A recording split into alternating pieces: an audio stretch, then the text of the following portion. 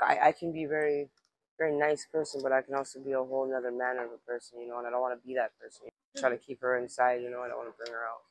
I think right now would be addiction and homelessness. I'm missing my child. I just finished a prison sentence.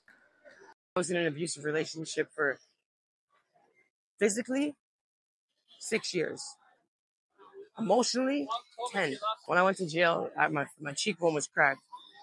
I had 2 black eyes. My eyeballs were blood red, and my ribs. I don't know if they were broken, but I just couldn't breathe right when I laid on it. I broke up with that person and got with someone else. And that person treated me too good. I didn't know how to do it. I kept thinking he was going to do something wrong. So I was like, I just want to go back to what I know. This guy was just so nice to me, treated me so good. Just wanted to be there for me, help me get off drugs, help me get my kid back, help me get everything up. I'm like, hey, what's he want now? He didn't want anything. He just wanted me to be happy. So I couldn't do it.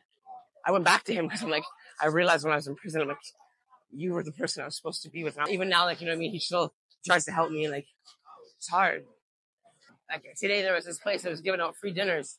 I went inside and got food and gave it to someone else that needed it. There was girls it was all women that were free, right? So there were some men that aren't pieces of shit to us at nighttime, So I went and fed him. I want to respect people, not try to use them and abuse them. He's like, yo, thank you. Why'd you feed me? Because you fed me the other day. I was sitting there hungry, tired, boom, here you go. Here's what you need to wake up. When I have my home and a key to my door, I know that I can stop my bullshit. I have mind over matter. The only problem is that my mind has a problem with the matter right now.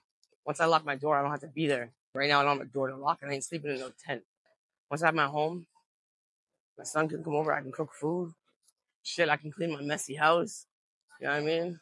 Paint my walls, meet my neighbors, be that person that has a home. Because before I went to jail, I had a condo that I just bought. That's what I want. I just want to go home.